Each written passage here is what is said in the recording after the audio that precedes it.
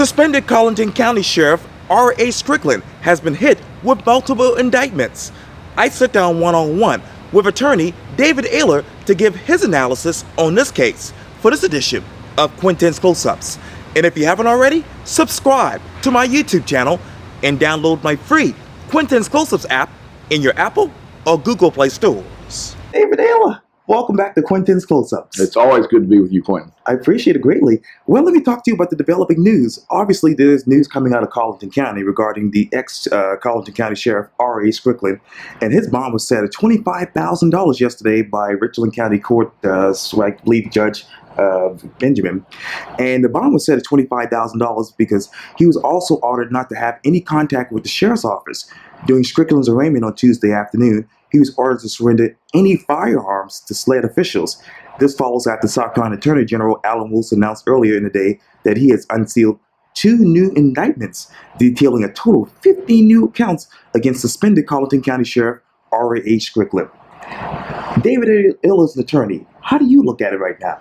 Well, it's a situation that's different than what happened to an average citizen, meaning he was an elected official, and the accusations that he's, of course, innocent until proven guilty of are various alleged crimes that he committed while he was a sheriff. And so that's why the Attorney General's office is the one that did the actual and going forward with the indictments from the grand jury from an investigation that I believe was probably conducted mainly by SLED agents. Okay.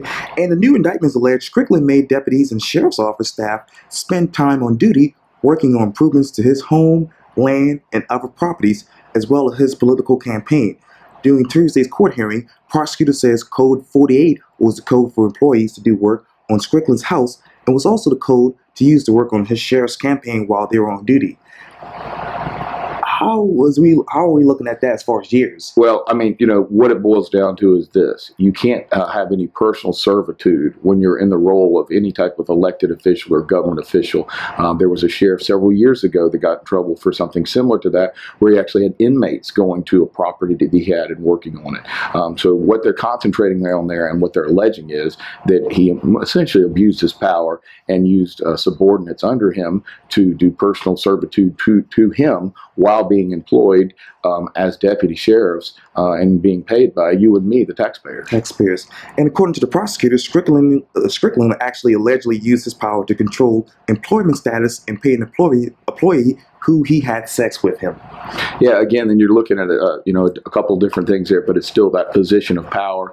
That's someone that was working under him in some sort of capacity, and whether or not the allegation comes up to be more of a pressureful situation or it just being a scenario where someone was paid that maybe was not actually performing a job that he just had a personal relationship with. So it'll be interesting to see, a lot of these charges that come through grand juries. People need to understand that just because you're indicted for something doesn't mean that's nothing even close to being found guilty by a jury through a conviction. And Alan Wilson also says that the indictments allege Strickland used public funds of Colleton County to be spent on non-official lodging expenses during a law enforcement conference in Mount Myrtle Beach, South Carolina. Talk to me about that common law. Well, the issue we have there is we've seen this with a lot of sheriffs, at least allegations over the last several years. Post and Courier's done a lot of coverage on it, some great work. If you have, I'm sure you've seen that. Is that when you're using public funds, you're allowed to have certain expenditures for travel, things like that, hotels. People that are within the public sector go to conferences all over the world, right? But the difference is they're very strict and specific with what the money can be used for, how much money it can be used for, and more importantly, who it can be used for. We've seen oftentimes there's been scenarios where it's as simple as they got their children who were going along with them for the trip in the conference an extra room. Well, their children aren't elected officials. Their children are not coming in the capacity of a government employee. So even though it's their actual children, it still comes down to the fact that public money cannot be used for those reasons. And it goes on to say this. Strickland also allegedly provides Schedule 4 controlled substances to subordinate who did not have a valid prescription for the substance and has been accused of providing alcohol to subordinate under the age of 21. Well, you got two different things there. Obviously, the alcohol side of it would be what you often see is called contributing to delinquency of a minor by providing them alcohol because of the fact that they're under the age of 21, which makes that illegal. And then the controlled substances is something, unfortunately, we often see a lot throughout working within the criminal law field. And essentially what it boils down to is even if it was per se his prescription, the fact that it's controlled substance and he allegedly provided it to someone else who did not have a valid prescription, that's no different than essentially illegally selling street drugs in some form or capacity within the law, because when you provide that drug that's a controlled substance to someone else, it has now become illegal. Just it would also be illegal for that person that then has it in their possession because, again, they don't have that prescription. And he allegedly, or he's actually accused of allegedly distributing the prescription drugs Ambien and Adderall, according to Wilson.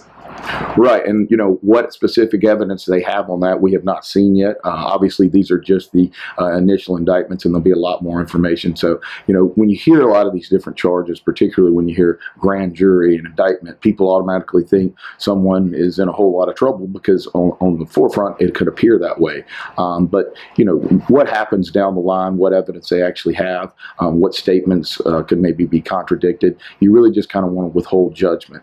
He has a great defense team in place, and while it's easy for the public to quickly sort of snap back and think, oh well, this person has done all these terrible things that they're alleged, they are just that, allegations at this point. Right.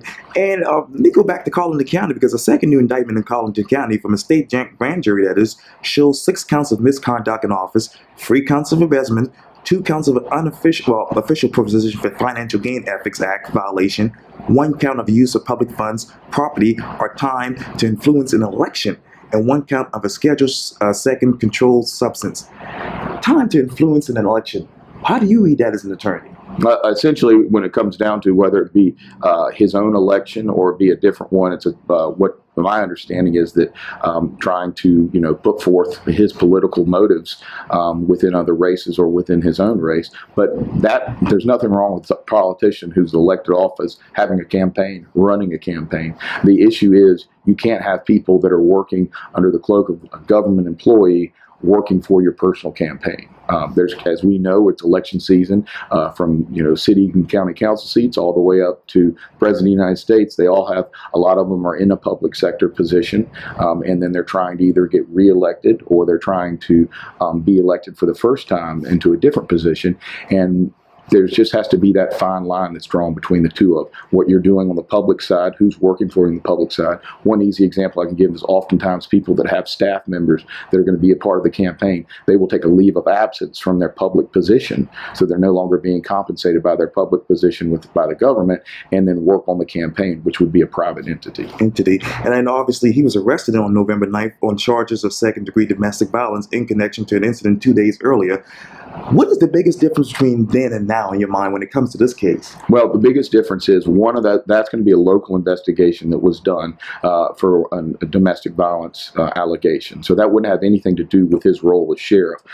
Everything that has come down from the Attorney General's office is specific to him in his position as sheriff. So basically, when he was charged with a criminal domestic violence offense, that was being charged as a private citizen. Essentially, he did not have any role. Now, obviously, it affected his position as a sheriff, as he was suspended soon thereafter, but it's not related to his role as sheriff, is my understanding. And of course, let me make a disclaimer. You're not representing Mr. Strickland at all, but thank you for your time, David Aylor, here on Quintin's Close-Ups. It's always great to see you, Quintin, and it'll be interesting to see how this plays out, but I think it'll take a good amount of time and a lot more information can come out, either positive or negative or both. To be continued. Yeah, thank you. It's good to see you, man. Likewise.